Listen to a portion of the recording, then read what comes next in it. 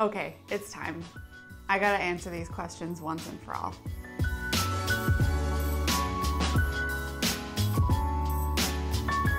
Hey, I'm Becca with the Happy Ever Crafter, and on any given day, the DMs in my Instagram account are somewhere around 50 to 100 per day.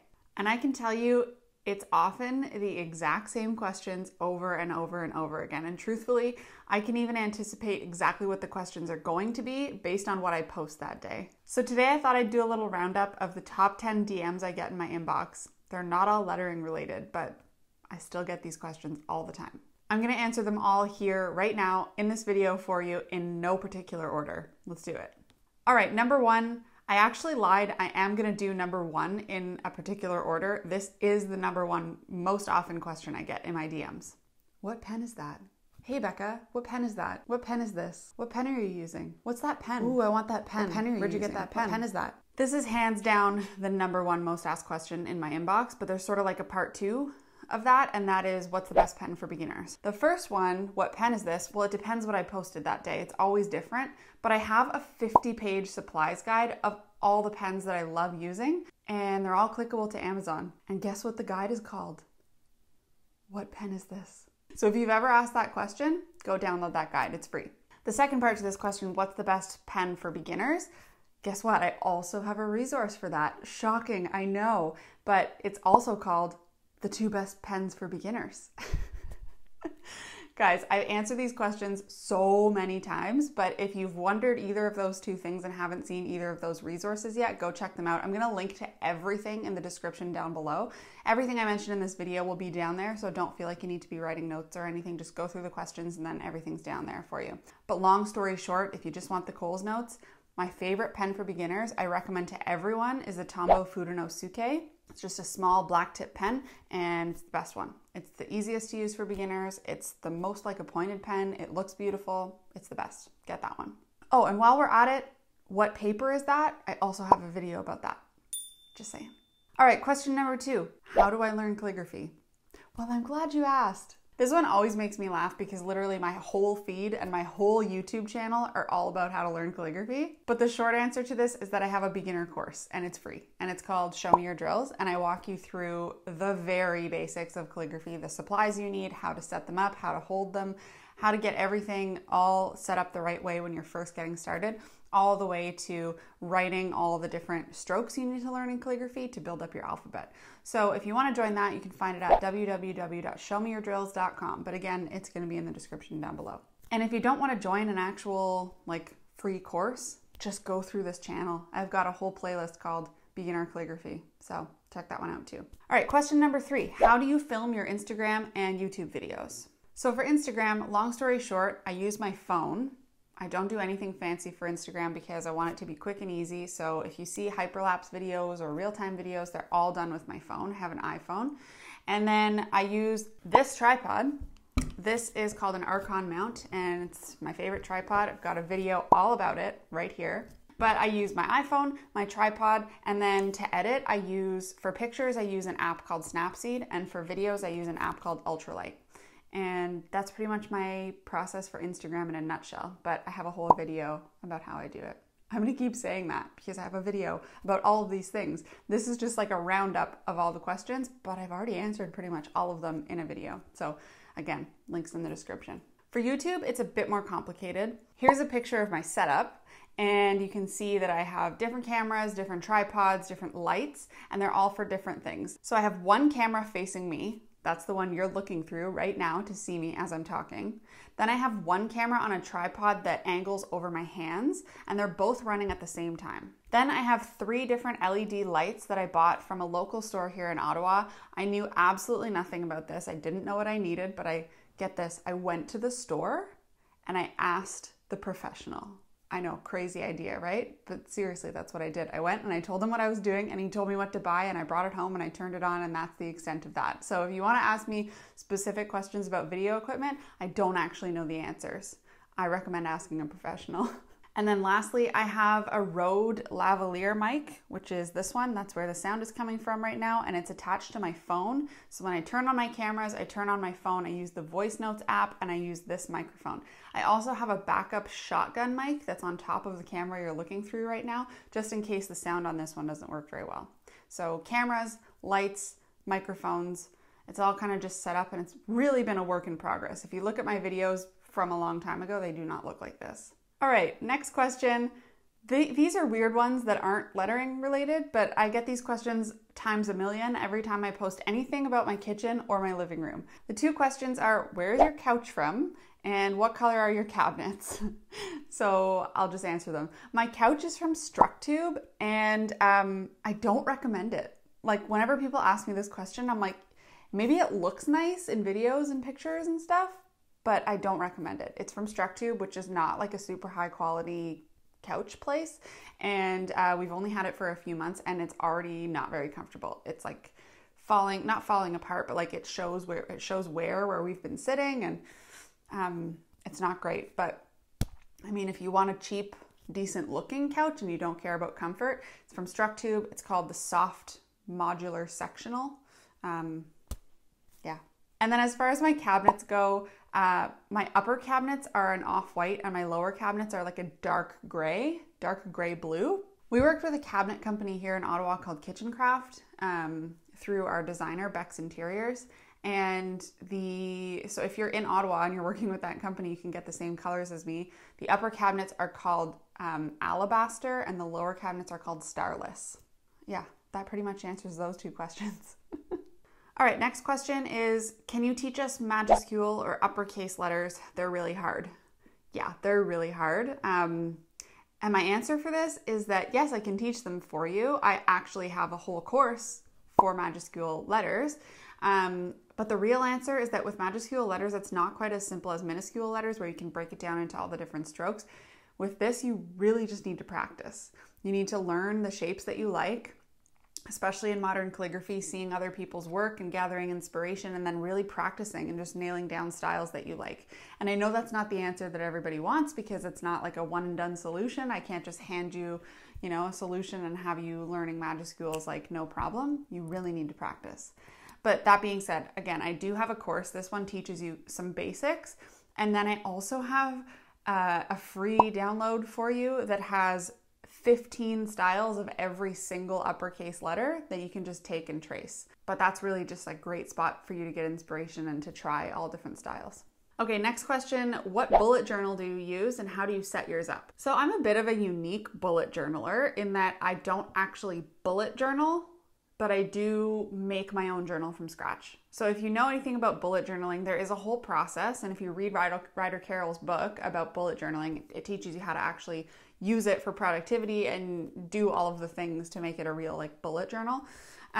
So I read that, I tried it for a little bit, didn't really work for me. I'm one of those people who buys 50 different planners every year and can't figure out one that's perfect, that has the exact layout that I want.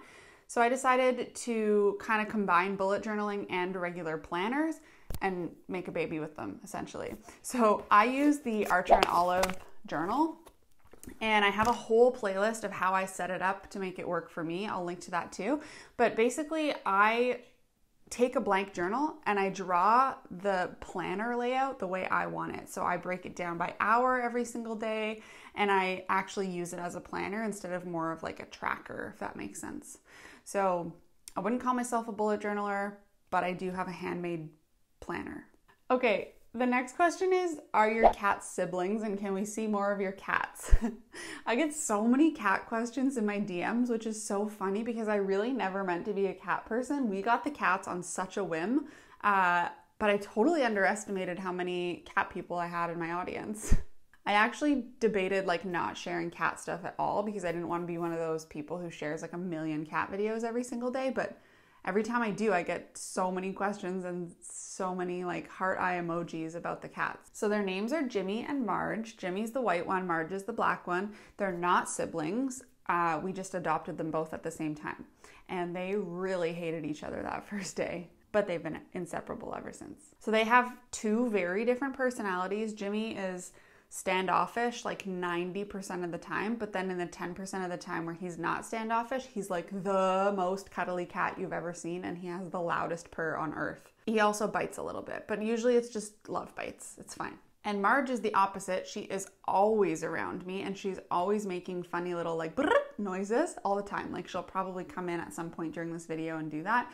She always wants to be around me. She's always like lying really funny on the floor and posing, trying to get my attention. And fun fact, Marge also one time locked herself in the dryer overnight. It wasn't on, but she got herself stuck in there and she like fully died. And Ryan gave her CPR and revived her at 4 o'clock in the morning. But that's a story for another day. Oh, you wanted to see them too. Okay, hold on a second. Can you come here? Come here, come in the camera. Here. Just. So this is Marge. She knows she's not supposed to be on my desk, so she's treating this like a really exciting event. But this is Marge. She's very sweet. She would sit here all day with me. And then she gets up, of course, but she's gonna sit. Okay, now let me get Jimmy. Okay, here's Jimmy. He does not want to be here. He's probably gonna scratch me, but he's very cute. Me? You're nice sometimes. I had to use treats to get him to come. Anyway, okay, I'm covered in cat hair now. Thanks, guys. I'm covered in cat hair. Anyway, that's Marge and Jimmy. Okay, next question. Back to lettering. How do you make paint pens not streaky? So I'm going to start this off by saying that if you've seen a project on Instagram where it looks like the paint pens aren't streaky, they probably are. That picture is probably edited to make it look like it's not streaky, but I promise you in real life, it's probably, I think I have cat hair in my mouth. Anyway, it's probably actually streaky and you just aren't seeing it to an extent. So by nature, paint pens, like the way the tip is, they look streaky when you fill them in. And there are a few ways to like get around that, but realistically, it's a handmade product. It's not gonna look like a sticker. It's not gonna be perfectly smooth. So let me just tell you right off the bat that if yours is like a little bit streaky, it's so fine. That being said, I do have a few tips for you. So tip number 1 is to always use the biggest size of paint pen tip that you can. So don't use a little tiny dinky paint pen to fill in a giant area. Get the one with the giant tip on it. Use the biggest tip you possibly can. Tip number 2 is to always shake it really, really, really well, like constantly as you're working, and always have a like plastic surface beside you that you can keep pushing down on the tip and depress it, and almost even like make a little puddle in your plastic tray so that you can dip it in and make sure the tip of that pen is always like soaking wet. And then third, this is key, don't go over dry spots. Like if you write your word and then you notice it looks a little streaky, you can't go back with your paint pen and try and go over it again, or it's gonna chip off and it's gonna annoy the crap out of you. So you have to work quickly, and if you're doing calligraphy, you have to be thickening the downstrokes as you go. So don't write the whole word and then go back and thicken, because it's gonna chip off the pieces that are already dry. But again, don't worry about it being a little bit streaky, it's totally fine. And the other important thing to note here is if you're doing like a window, like a storefront window, it's always gonna look streakier on the inside, but when you're outside looking in, you can't see those streaks. And that's all the client really cares about, right? And by the way, at the time that we're recording this video, I'm actually creating a signage course. So if you're interested in tips like this, or you wanna actually really get into doing big signage and stuff with paint pens like this, go sign up for the waitlist at signingupcourse.com, because it's gonna be really good. Okay, second last question, how did I get started with calligraphy? This is one I get all the time. I do have a full video on it. You can watch it here, but I'll give you the Coles notes. So basically, I had a full-time job. I was working in construction project management. I studied interior design in school, and I actually really liked my job. I wasn't planning on leaving it. I was doing a lot of AutoCAD and floor plans and stuff like that, and I loved it, but it wasn't super creative, and I've always been a creative person, so I thought I should get some sort of hobby. And something drew me to calligraphy, no pun intended. But I always really liked handwriting growing up. I always used to like copy people's handwriting and stuff. I'm sure some of you can relate. And I found a calligraphy course in my city, and I went and took it one night with a bunch of girlfriends, and I got absolutely obsessed with it. Like I was dreaming about calligraphy that night. So I started practicing obsessively, and I got pretty good at it. And then people started asking me to do work for them, and I started an Instagram account, and then people started asking me to teach, and it just like absolutely snowballed from there. So that was 2015 I took the course, And now we're 2021 and I'm still going strong and learning new stuff every day and answering questions like this on a YouTube channel, which I never anticipated. So that's my story in a nutshell. Oh, Marge is back. But yeah, if you want to watch the whole thing, go watch that full video I have on it, because in there I actually even give you some of my best tips if you want to start a business like mine. And speaking of which, that's the last question. The last question is kind of like 3 parts actually. How do you start a business? How do you know when it's time to pursue calligraphy full-time? And how do you price your products and services? So these are 3 very different questions, but they're all business related. And I wanted to keep this list to 10, so I'm putting 3 in 1 for you here at the end. So the first one, how do you start a business? You just do it. There's no real handbook on how to start a business. I mean, there's lots of courses and there's lots of advice, but there's no one like giant rule you need to follow to start a business. You just do it. I knew -0 about starting a business before I started mine, and I've managed to get this far. And if I can, then you can too. You just figure things out as you go. But logistically, if I were to give you like a couple steps of things to do at the very start, here's what I would say. Number 1, figure out what you want your business name to be and make sure that you can actually secure the domain, which means like the website for that. So you would go to like GoDaddy and look up whether that domain is available. And same with social media accounts. If you can't get the social media or the website for the business name you want, you might want to switch it up, unfortunately. Then once you've secured that, you've decided what your name's going to be and you've got the social media accounts, you can just go in Google and type in business license and then put in your state or your province and do what it tells you to do. So for me, that was paying like $30 to register a business license, and it doesn't actually like mean that much or need to be that overwhelming. And then you're off and running and start figuring out what you need to do next. Put one foot in front of the other. Okay, question 2 for this was how do you know when it's time to pursue calligraphy full-time? This is a super personal question. It's totally up to you and your personality type, but for me, it was a matter of knowing when I was able to replace my full-time income from my job with my passion. So as soon as I was able, oh my God, there's cat hair everywhere now. It's in the air. But as soon as I was able to replace my annual income with my calligraphy work, that's when I started realizing like I could do this full time and I can actually sustain myself and not stress the crap out of myself. So I think there's a couple different types of people. Like there's people who are like, oh, I'll just jump now and then maybe a parachute will appear. I am not that person. I do not like that. I don't like being stressed. I don't like not having a plan. I'm more of like a pack the parachute a couple years in advance and then keep checking it weekly and repacking it if need be for the next couple years until you know for sure that it's going to work, and then jump. It's funny because I have jumped out of a plane and I didn't do that, but that's besides the point. All I'm saying is it's totally a personal decision. You could be a person like me who wants to wait and make sure you actually have a runway of savings, or you could be a person who thrives off that chaos and wants to make the leap before you're actually ready. So it's totally up to you. Okay, and part 3, how do you price your work and your services? This is not a question I can cover in a video like this, but pricing is like so important and is such a big topic.